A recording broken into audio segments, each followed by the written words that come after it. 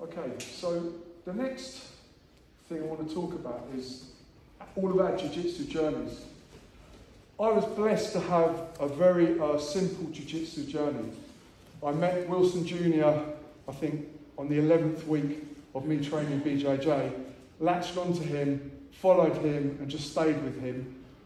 Trained, done some judo. When I got my blue belt, I started doing judo. Okay, I was blessed to have people like Nissa and all of the Kent team, Dougie and Dave and Paul, and all of the Camberley team joined on along the way. So we got this fantastic cross-training. It's not possible for everyone, okay? Life sometimes gets in the way. People move cities, okay? They move jobs from one side of the city to the other. Also, it's a reality. People fall out with instructors. Not everyone's personalities gel. So I really feel blessed when I look back at my journey that I was able to stick with one team with all of these guys, right? And to stick with Wilson and see that relationship through the whole of my Brazilian Jiu-Jitsu journey. But I'm also like, the older and more experienced I get, the more I realise how lucky I was. And that's not available for everyone, okay?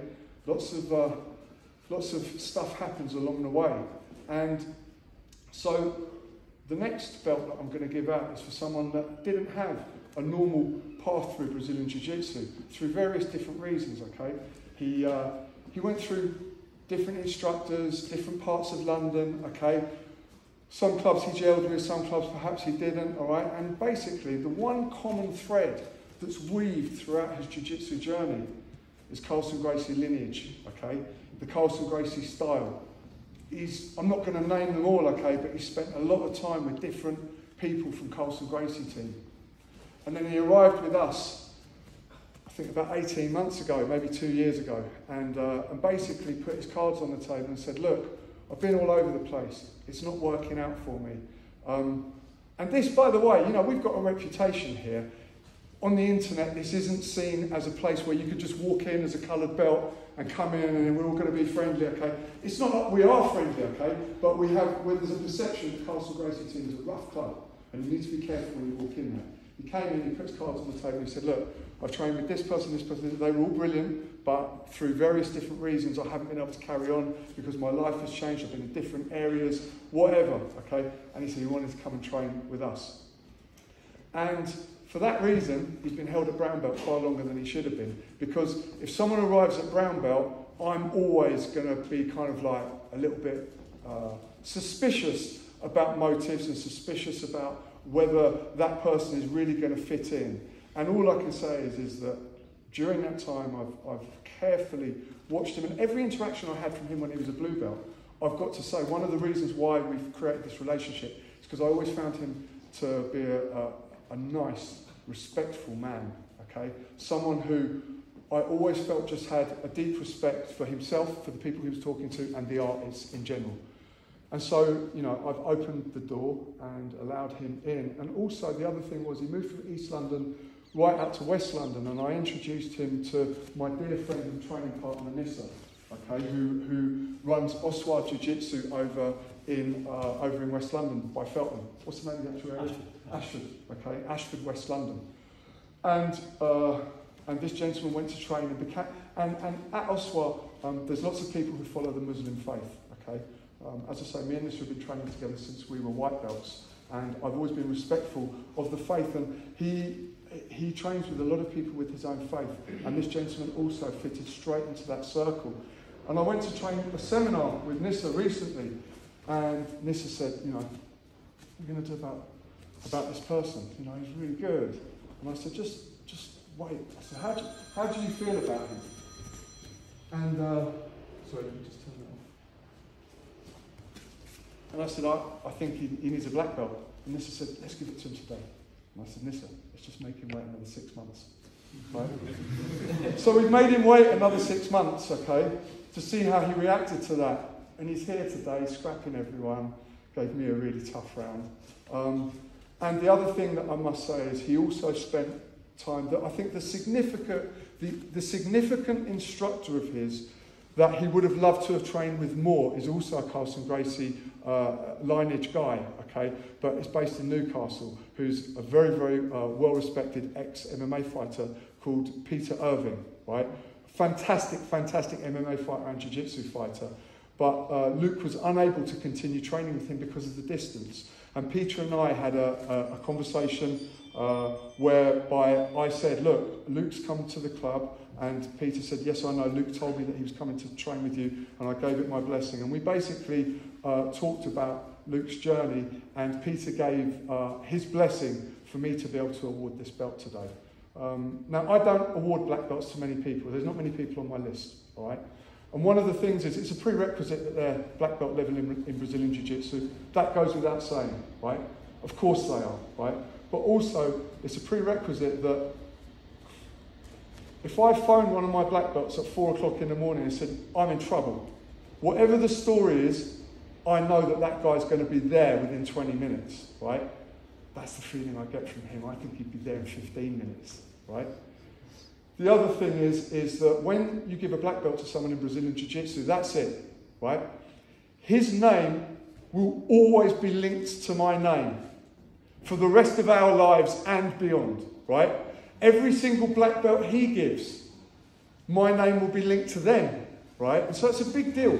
I want to know that I'm giving it to someone that I don't think will ever let me down and will represent my name, and people will go, oh yeah, he's a great guy, you know, one of Simon Hayes' black belts, rather than, oh yeah, that you know, being negative, okay?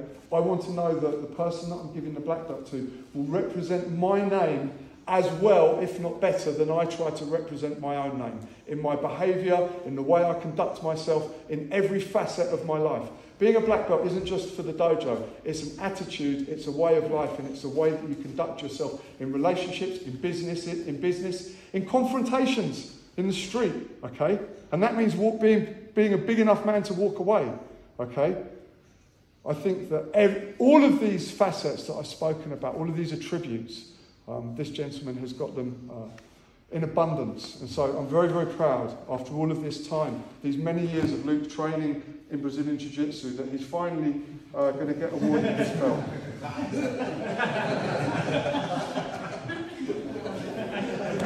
Okay, so...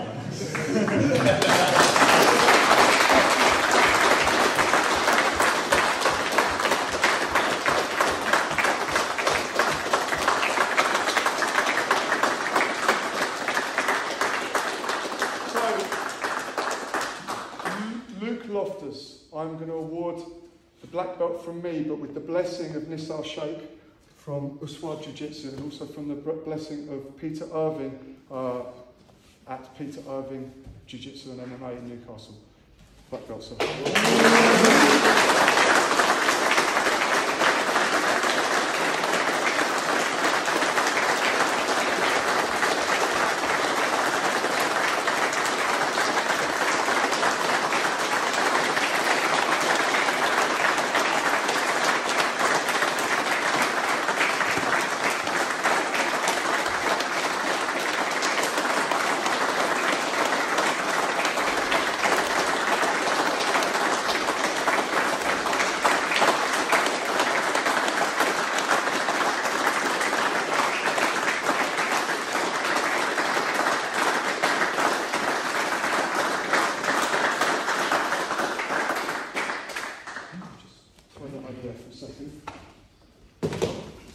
We don't wear black belts in this club, but what we do is do a beautiful judo throw.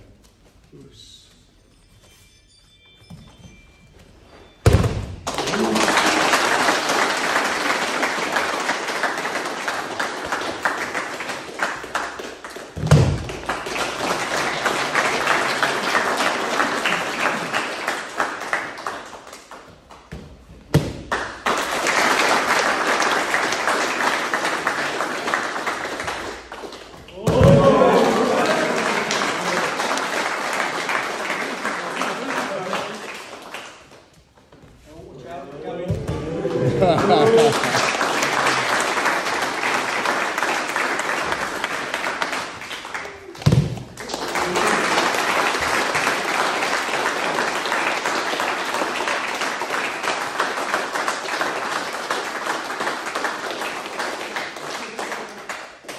Swap places good. And obviously that was old school judo. I think most of those throws were illegal. So moving on to other stuff. the next thing is to say is this. Our relationship with Oswald Jiu-Jitsu is as deep as a relationship can be, okay? It's tight, it's deep. We consider them a Carlson Gracie team club, okay? We consider your guys' lineage to be Carlson Gracie team as per Nissa, who, as I say, was on the mat every day with me from white belt to black belt, okay? We've done a lot of training together, a lot. And he's taught me an awful lot about life, about cultures that I wasn't aware of, and you know, and I'm deeply indebted to him. And I just want to say to all of you Oswald guys that you're very, very welcome here, okay, especially on a Saturday when I run my competition class. You can pop down whenever you want to. And we will always now invite you guys to this big gathering that we're going to do every 8 weeks, okay? We're going to do this every 8 weeks so that we can get this cross-training vibe and learn from each other, okay? And get all of our different weight divisions together to learn from each other. So I just wanted to say thank you to the Kent team for coming down, thank you Dougie and team, thank you to Gary and Mick for coming down, okay? Thank you all for attending today. I really appreciate it. It was just great to see. Everyone's getting so much better, okay? Inch by inch, okay? Keep pushing forward. Awesome. Concentration!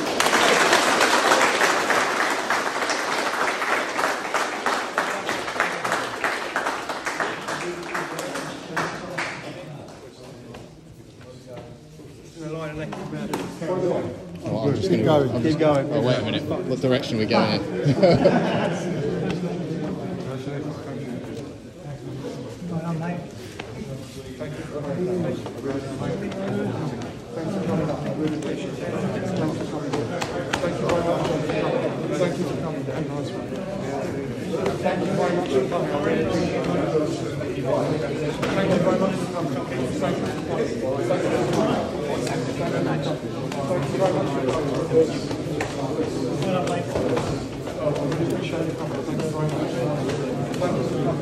Thank you very much.